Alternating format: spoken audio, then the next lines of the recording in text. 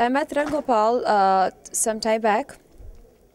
He was at a friend's place making some company. He was holding the audition for a South song. So he was just making company to him. Luckily, I was very late. So he came after that and I crossed by him. He liked me, like I was at the right place at the right time. So after that, he said he wanted to sign a film with me. And he was very busy during department shooting. And then I went for the Kingfisher. I won the Kingfisher. I did a calendar. So we were both very busy.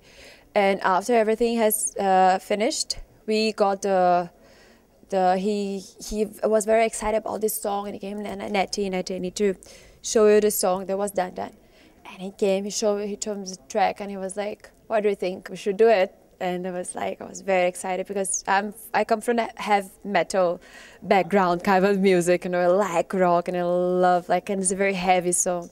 I just fell in love with the song, and I just fell in love the way he was falling in love with the whole idea, what he wanted for the song.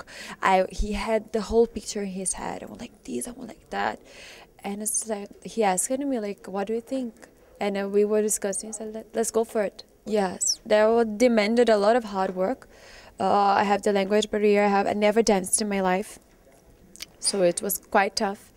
And but I have very special people working with me, around me, like Ramu and Rana and Sanjay sir, and all the, even the cameramans and the staff. They're very simple, very nice, down-to-earth people.